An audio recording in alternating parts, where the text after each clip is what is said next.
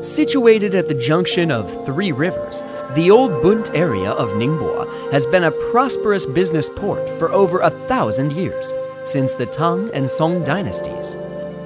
It was then developed into a British treaty port in 1844. Ningbo's old Bund is one of China's first bunds, where British and Dutch traders used to live and do business, and is allegedly even 20 years older than the famous Bund in Shanghai.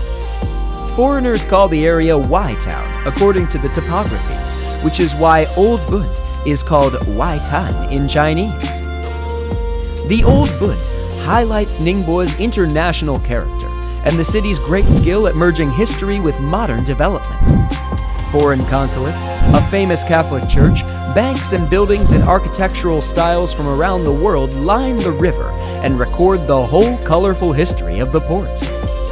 The Old Bund is the perfect area for a leisurely nighttime stroll along the river, and then a stop at a cafe or pub for a drink and a chat, or to listen to some live music.